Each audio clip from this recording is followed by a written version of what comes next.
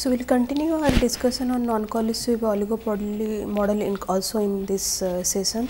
So, if you remember in the last class we discussed about the Contd models, and Contd models typically a duopoly market situation where the basic characteristic is that it operates in zero cost of production, and that is why we get a marginal cost which is equal to 0.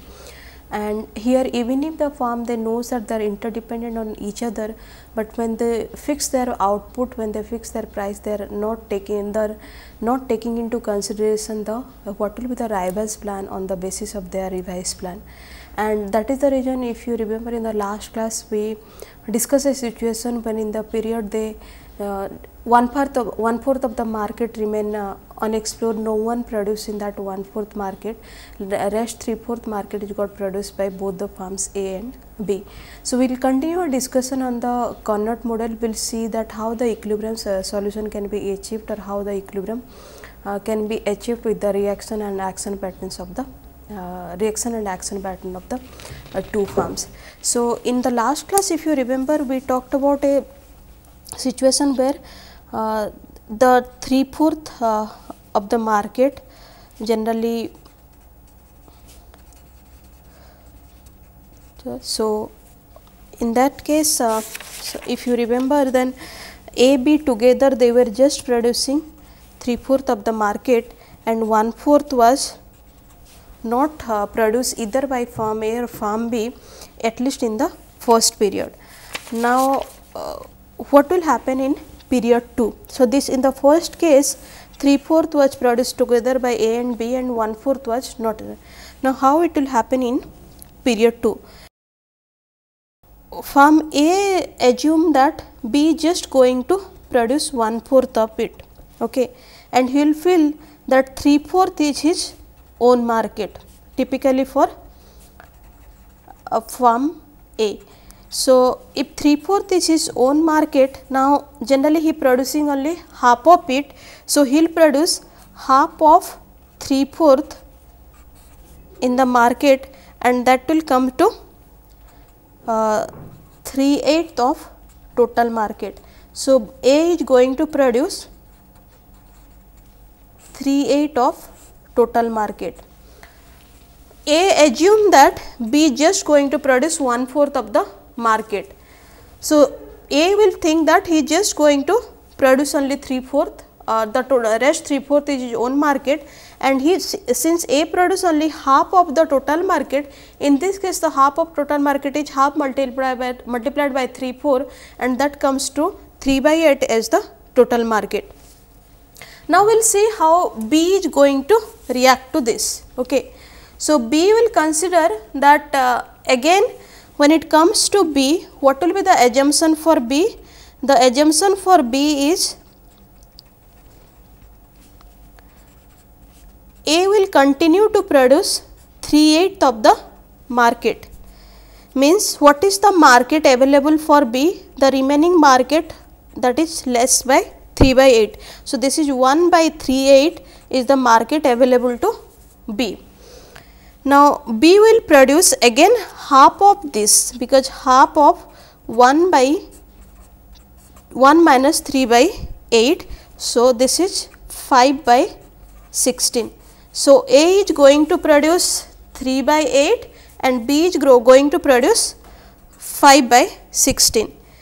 Now, this action reaction pattern continues. Firm always assume that A always assume that B is going to produce half, and firm B is always going to assume that A is going to produce half. So, they take out that half and they feel that the rest of the market whatever they could produce, and again it comes the half of the total market demand. So, this action reaction pattern for firm A and B will continue. Now, what is the outcome of this action reaction pattern of firm A and B? So, it just goes on with the share, that is half of share, half of the total market except the share of A for B, and half of the total market except the share of B for A. So, this action reaction will continue.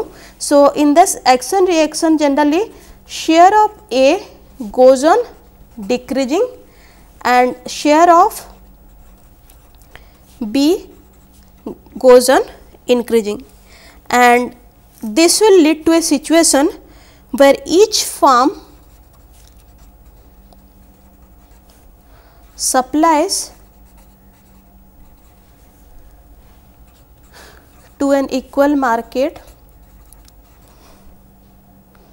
that is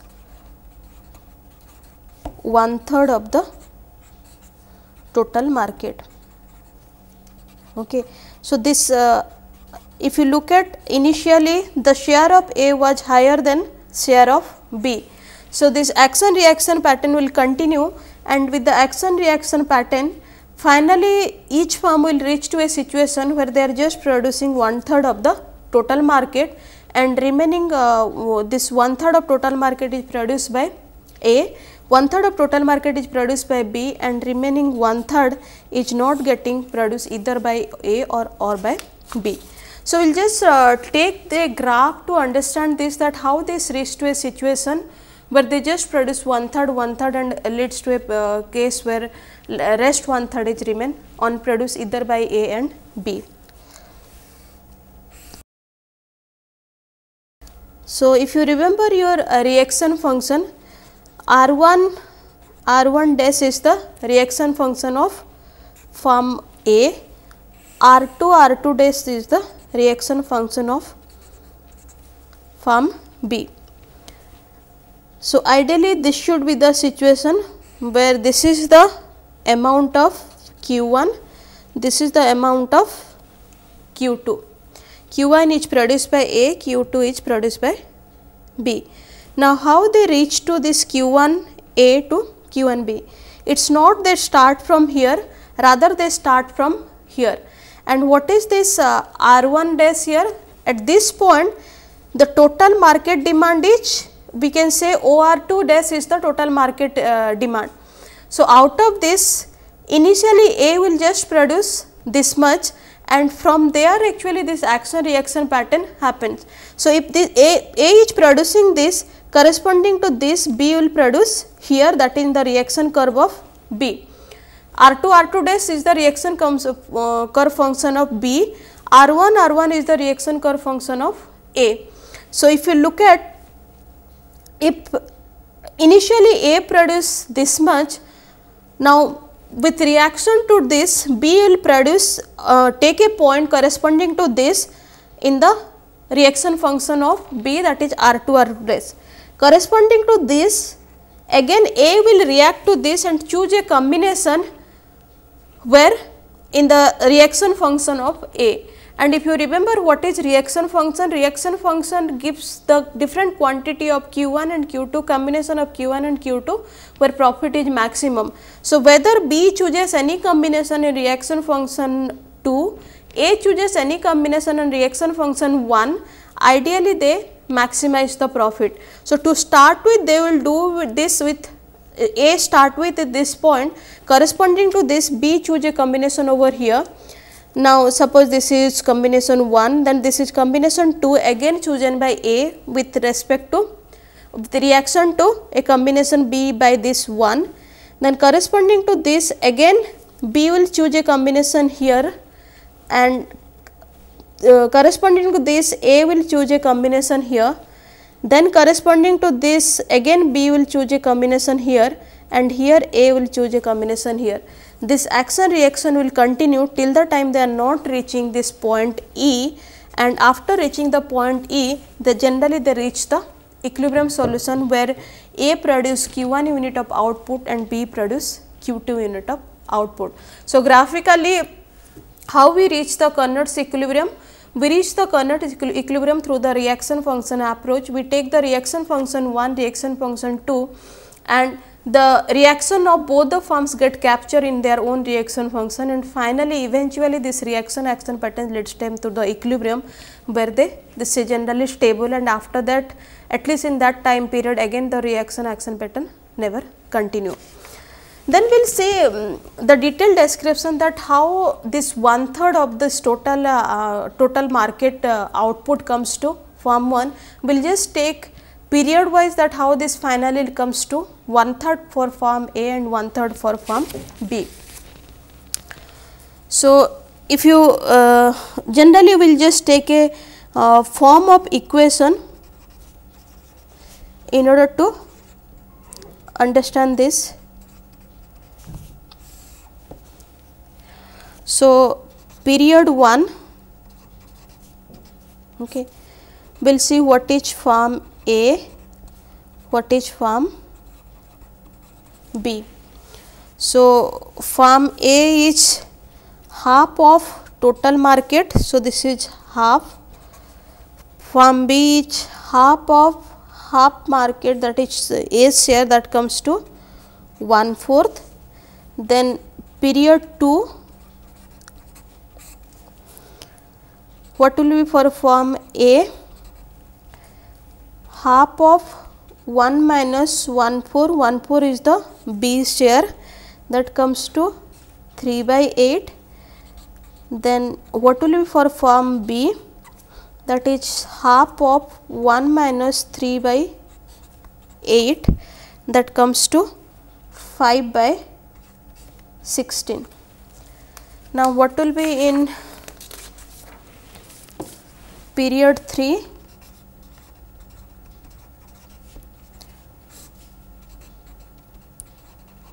Farm A, that is half of 1 minus 5/16, this is B's share, that comes to 11/32. So, this is B's share, 1 minus this, half of it going to be produced by farm A. Farm B, again half of 1 minus 11/32, this is share of A. So, this comes to 21/4. Then we will talk about period 4, output of farm A and farm B. So, this is nothing but just taking the share and making a half of it, but eventually we will see how they just produce 1/3 of the total output. So, for period 4, this is again half of 1 minus 11/32.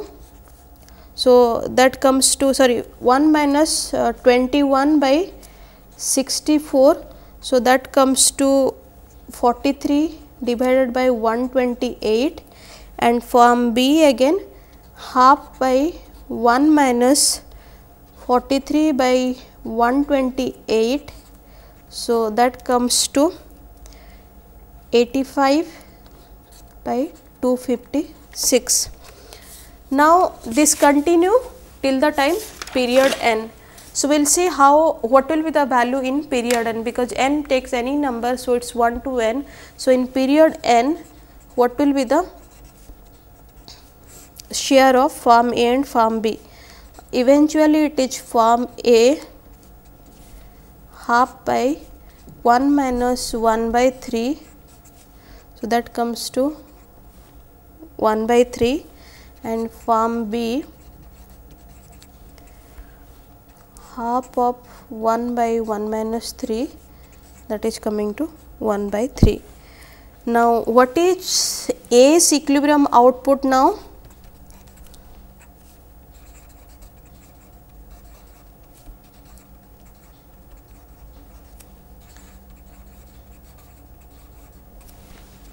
A's equilibrium output will be half minus 1/8 by 1 by 1 minus 4.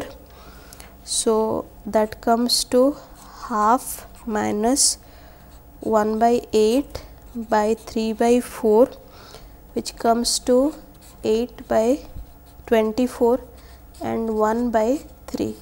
This is farm B, farms A equilibrium output. Similarly, we will find farm B's equilibrium output.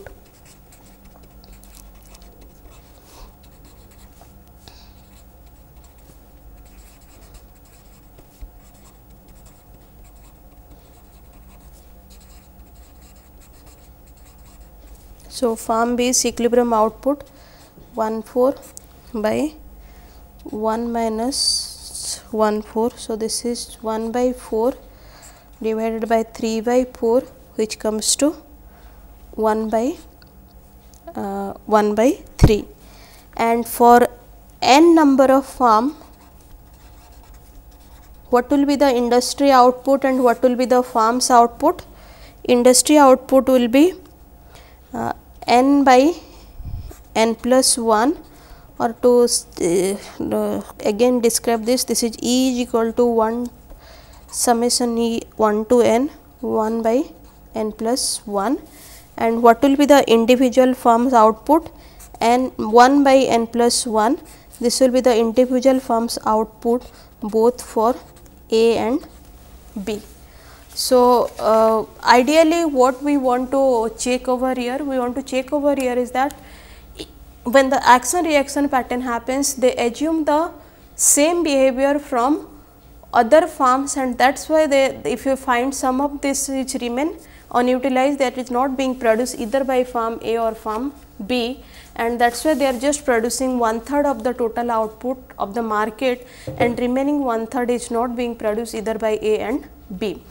Next we will say, we will just take an example to understand this Contd model. We will just take a numerical to understand the Contd's model, then we will move into the next model, that is Stackelberg model and Paul-Sweezy-King demand curve model.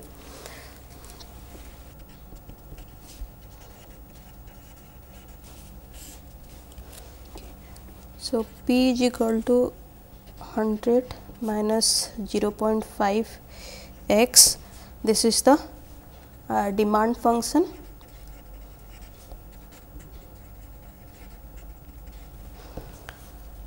This is cost function of farm A, which is it's a constant cost function. For farm B, it's the increasing cost function. We need to find out the profit maximizing level of output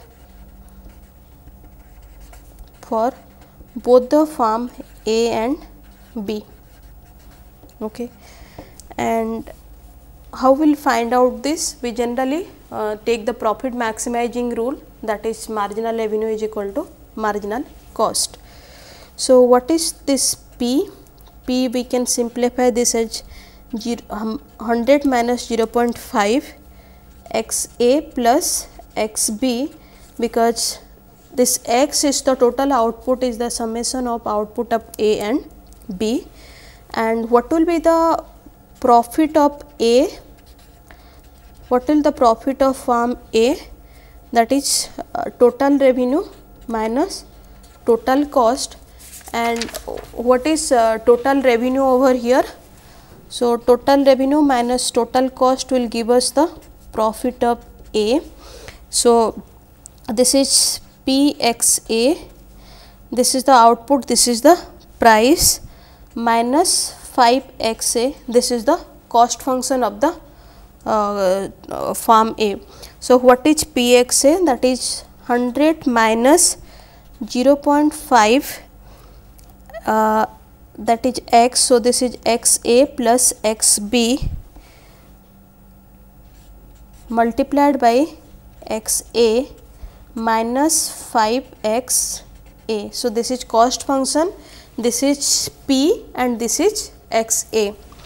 So, if you simplify this, then it comes to 100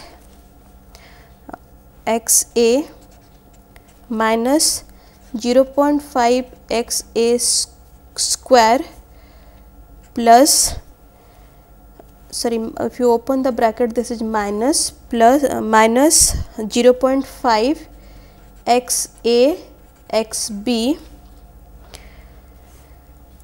minus 5 x A. Simplifying this again, this is 95 x A, because this 5 x A will get deducted from here, minus 0.5 x A square minus 0.5 x A and x B. Simplifying this, 95 minus x A minus 0.5 x B is equal to 0. So, this is our marginal that is our this profit. So, this comes to marginal revenue equal to minus marginal cost has to be equal to 0. So, this is 95. If you take the derivative, then this comes to 95, this comes to x a, this comes to 0.5 x b. Okay. So, if you simplify this in term of x a, this comes as a 95 minus 0.5 x b, and what is this x a in term of x b? This is the reaction function of A. This is the reaction function of A. Similarly, we will find the reaction function of B, and if you remember what is the reaction function of A, this combination gives the maximum level of profit to the firm A. Similarly, we will now find it for B. So, if you this for x b, we get its 50 minus 0.25 x a.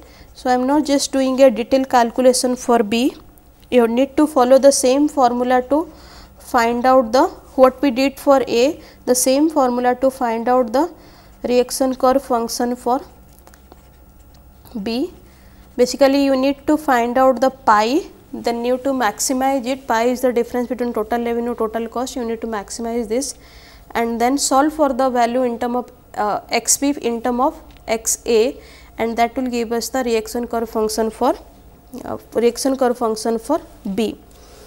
Now, to find this value of x a and x b, we need to put the reaction curve of reaction curve function of B in A and we can solve the value for x a. So, in this case you can find out x b is equal to 50 minus 0.25 x a.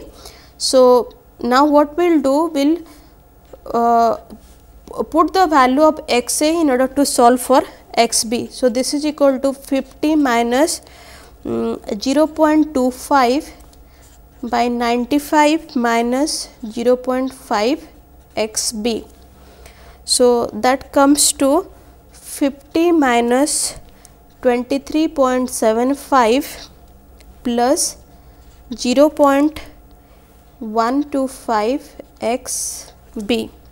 So, solving for this, x b will be equal to 30, x a is equal to 80, and putting a value of x a and x b, that is 80 plus 30, that comes to 120, and putting the value of this will get the value of p, which is equal to 45.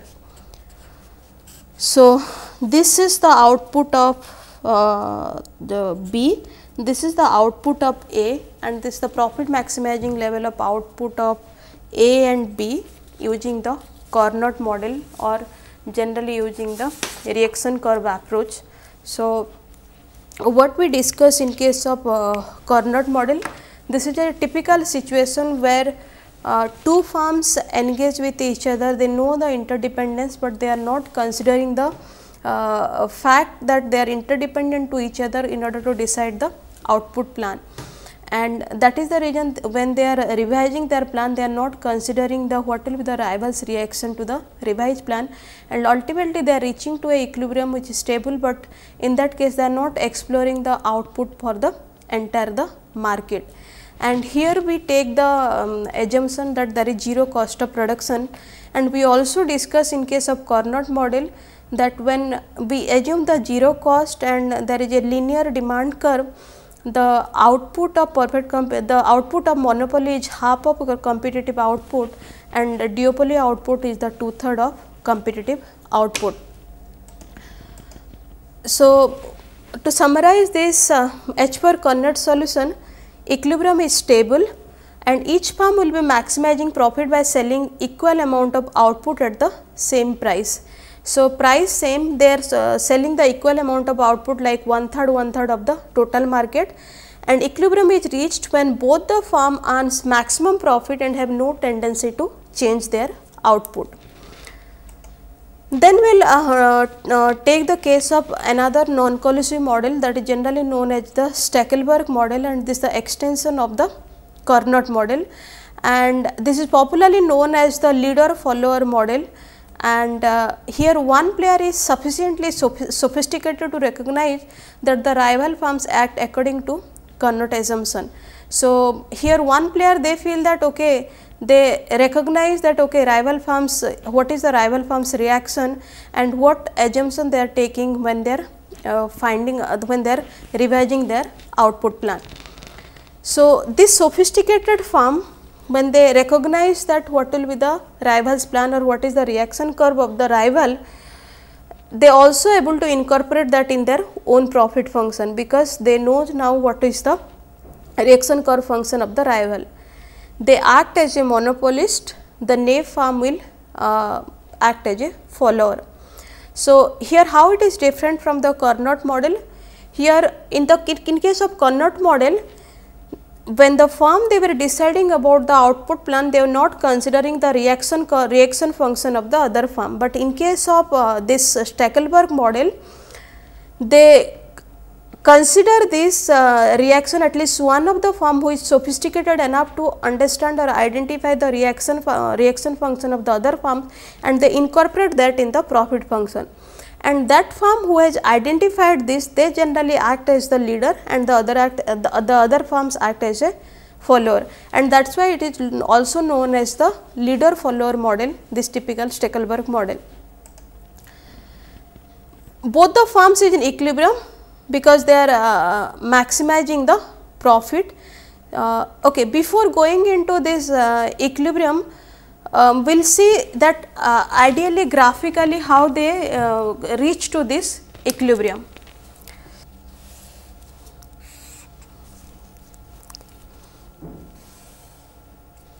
So, this is the reaction curve of firm A, and this is the reaction curve function of firm B. Okay. Now, this is the point where both the okay. So, this is the isoprofit and this is another isoprofit for B.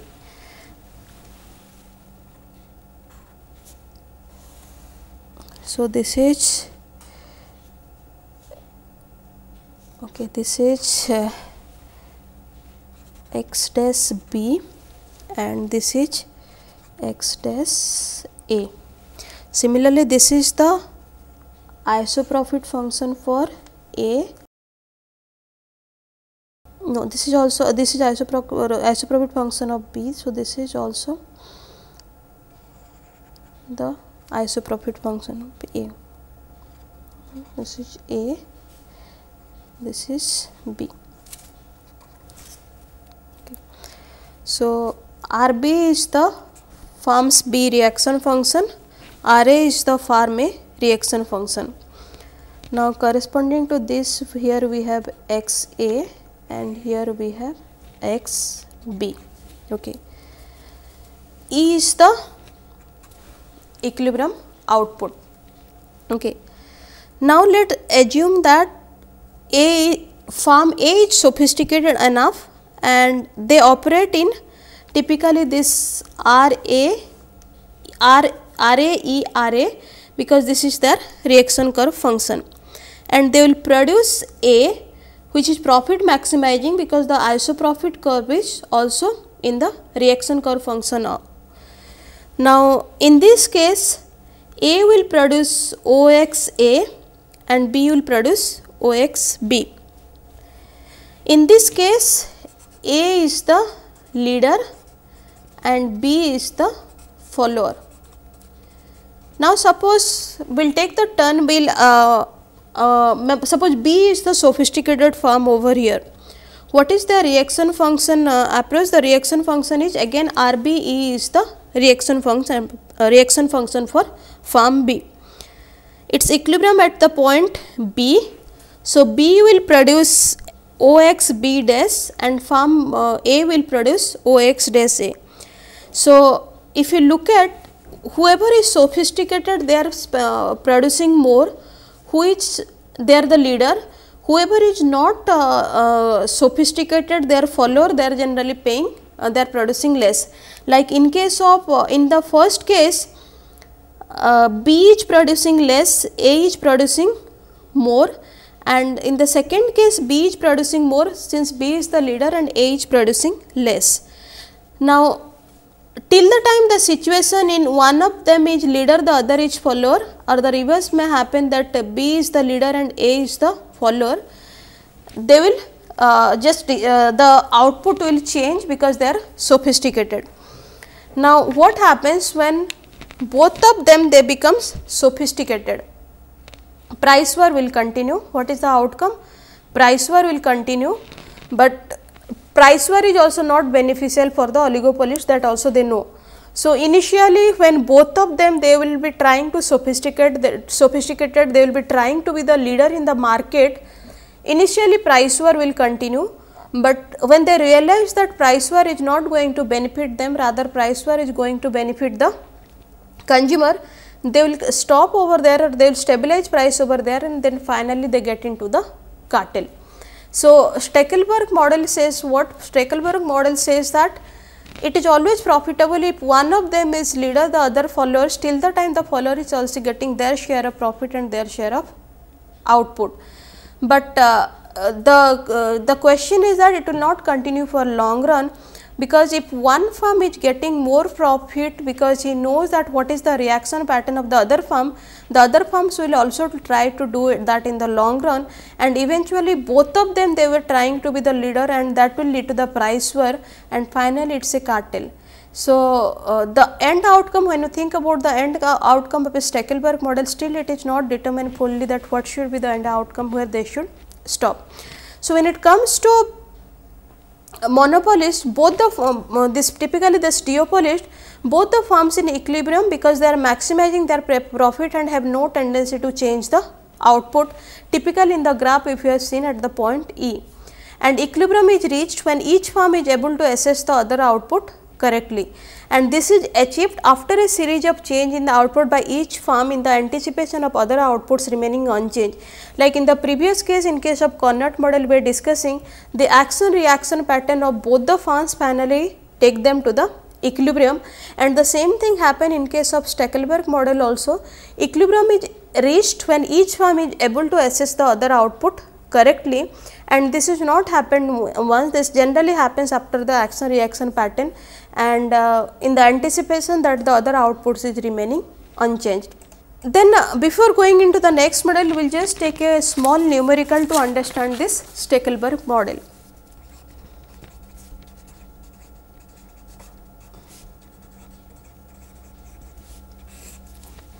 So, we have a demand function, it is P is equal to 200 minus Q, then cost is fixed, so MCA and MCB is equal to 80. So, P also we can say this is 200 minus 200 minus QA plus QB, and what will be the revenue function of A? So, total revenue of A is P QA. So, this is 200 minus Q by QA, which is 200 QA, okay, this is no minus here, 200 QA minus Q square A minus QA QB, because this Q is again QA plus QB. Okay. So, total revenue of A is 200 QA minus Q square A minus QA QB, and for marginal revenue of A, this is DTRA with respect to DQA. So, this is 200 minus 2QA minus QB. Marginal cost of A is equal to 80. So, if marginal profit maximizing rule says that marginal revenue of A should be equal to marginal cost of A. So, 200 minus 2QA minus QB should be equal to 80. So, QA is equal to 60 minus half QB, and this is generally the reaction function of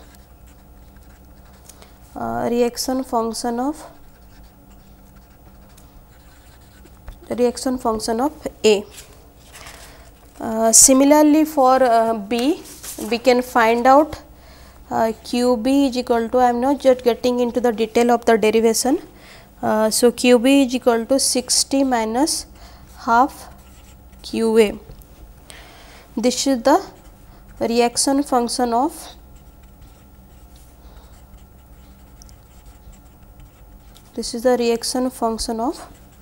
B.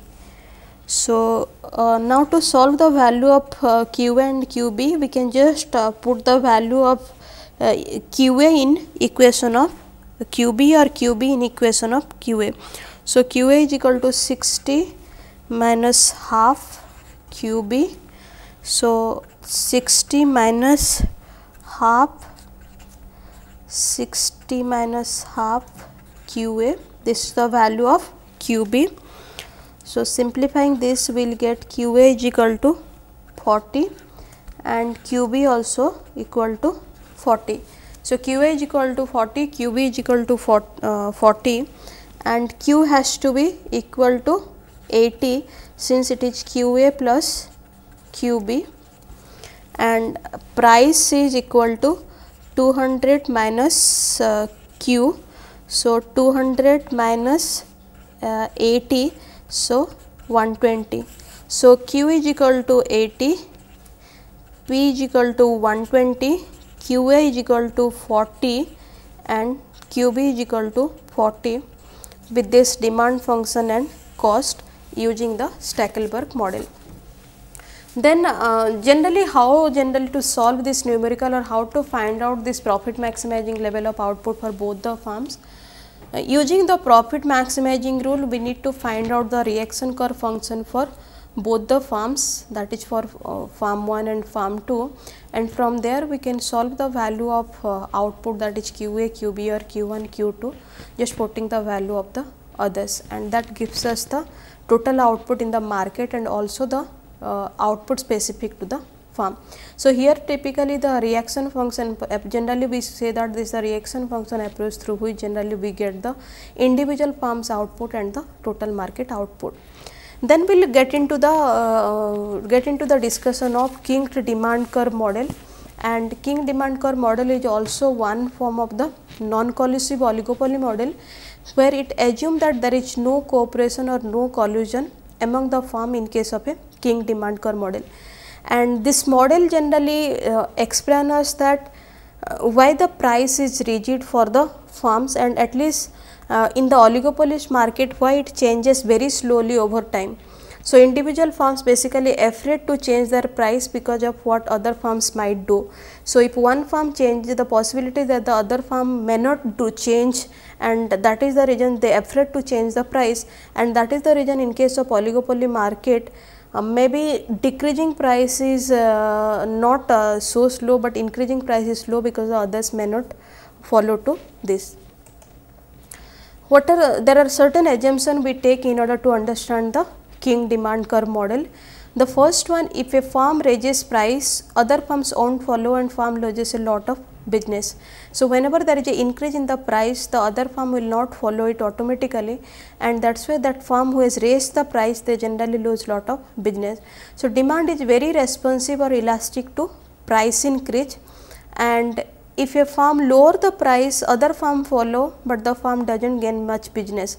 So, in this case, if you look at it, this part of the demand curve is inelastic, because whenever one farm lowers the price, the other farm also lower the price in order to get more market share or more demand, and that is why in this case the change in the price is not affecting the quantity demanded of the farm much, and that is why we get an inelastic demand curve.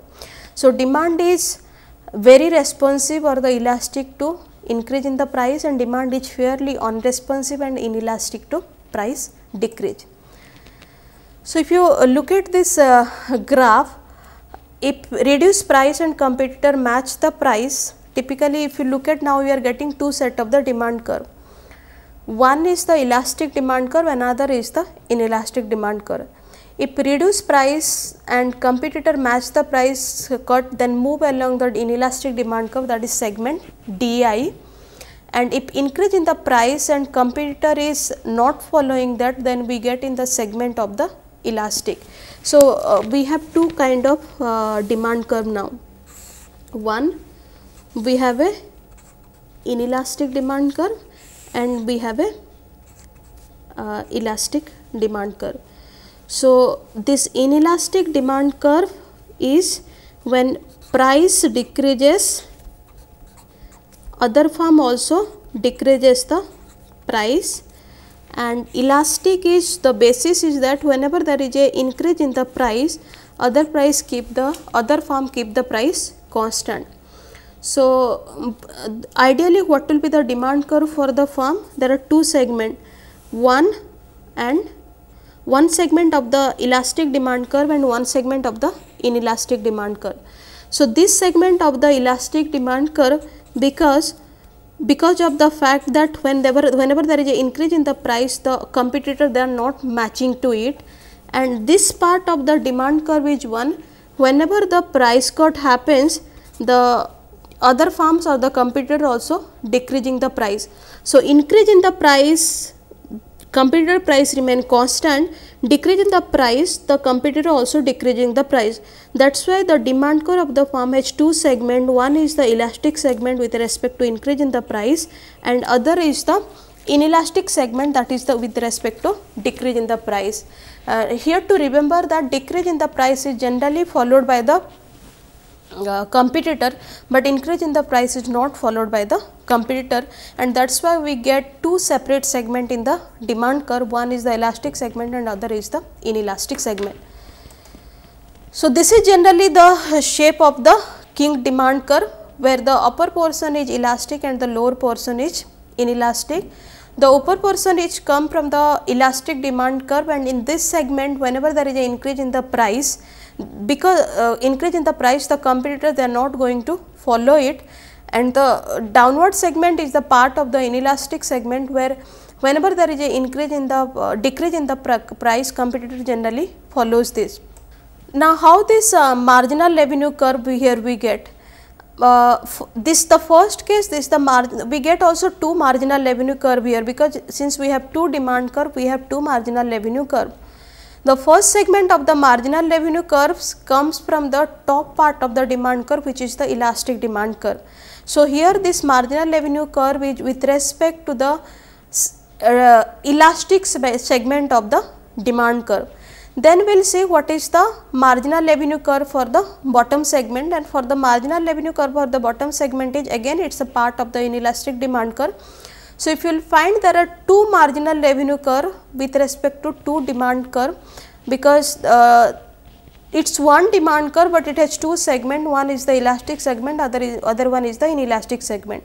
So, one marginal revenue curve with respect to the elastic segment and the other marginal revenue curve with respect to the inelastic segment. So, this is for the bottom part of the demand curve, and previously it was the top part for the demand curve. So, this is the inelastic part of the demand curve. So, this is generally the king demand curve, and we have two marginal revenue curve.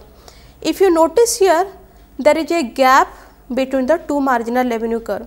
Why there is a gap between two marginal revenue curve?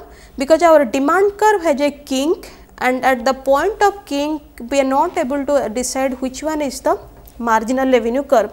So, if you look at demand curve is generally known as a king demand curve, because it has a kink between the two segment of the demand curve, that is between the elastic segment and inelastic segment of the demand curve.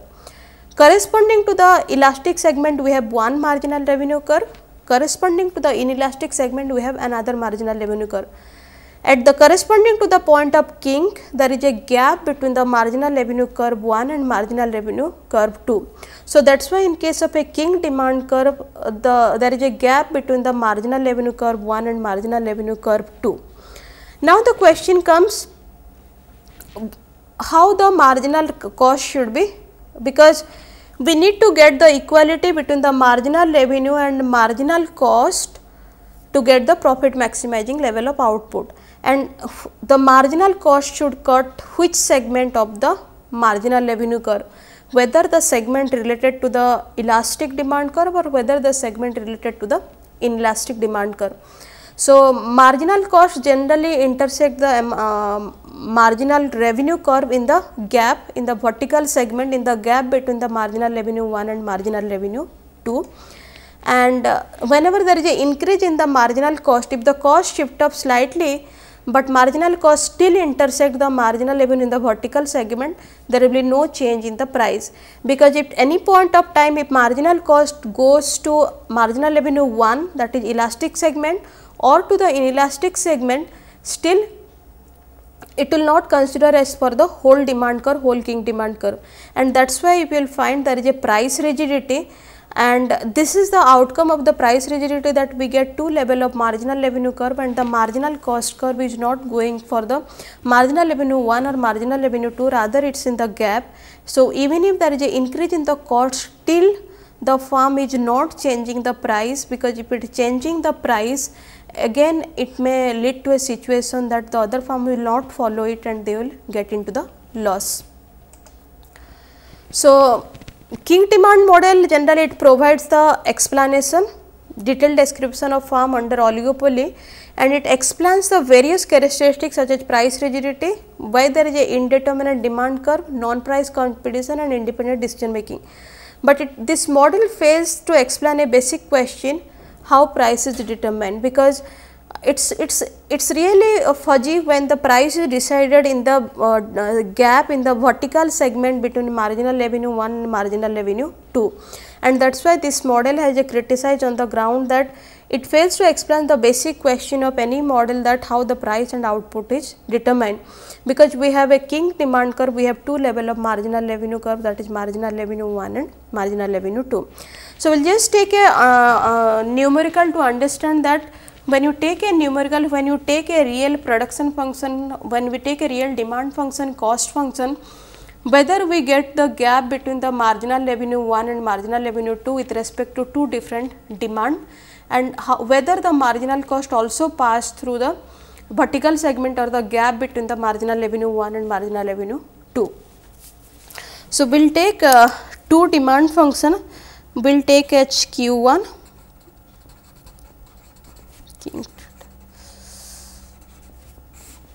and we will take HQ2. So, we have two demand function, one is 28 minus 4P1 and second is 10 minus P2. We will take a total cost function, that is 14 Q square plus Q plus 50, and we need to find out the marginal revenue for both the firms, marginal cost, price,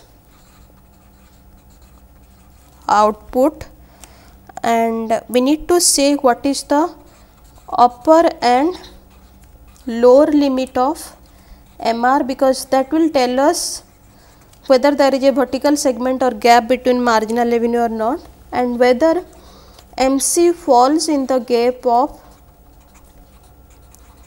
2 MR or not. Okay. So, to start with, we will find out, since we have Q1 is equal to 28 minus 4 P1, we will find P1 is equal to 7 minus 1 by 4 Q1, Q2 is equal to 10 minus P2. So, P2 is equal to 10 minus Q2. Total revenue 1 is P1 Q1. So that comes to 7 Q1 minus 1 by 4 Q1 square, and total revenue on corresponding to this will get the marginal revenue 1, that is 7 minus half Q1. Similarly, total revenue 2 is P2 Q2. So this is 10 Q2 minus Q2 square. Marginal revenue 2 is 10 minus 2Q2, and we have now marginal revenue 1, we have now marginal revenue 2. We will find out the marginal cost from our total cost function. So total cost function is 14 Q square plus Q plus 50. So marginal cost will come as 1 plus half Q, and if you look at the kink, at the point of kink, both the demand curve should intersect, and to get this intersection we have to do is equal to Q is equal to Q1 plus Q1 equal to Q2. So 7 minus 14 Q is equal to 10 Q. So Q is equal to 4 and P is equal to 6. So taking the value of Q and P, marginal revenue 1 is equal to 7 minus half into 4, that is equal to 5. Marginal revenue 2 is equal to 10 minus 2.4, so that is 2. So marginal revenue 1 is 5, marginal revenue 2 is 2. Now we need to find out MC. So MC is equal to 1 plus half Q. So this comes to 1 plus half multiplied by 4. So this comes to 3. So we can say that Q is equal to 4, this is the output, P is equal to 6. We have first segment of MR is equal to 5, the value of second segment of MR is equal to 2, and MC is equal to 3. So we can also prove that the MC falls in the gap of two level of MR, that is marginal revenue 1 and marginal revenue 2.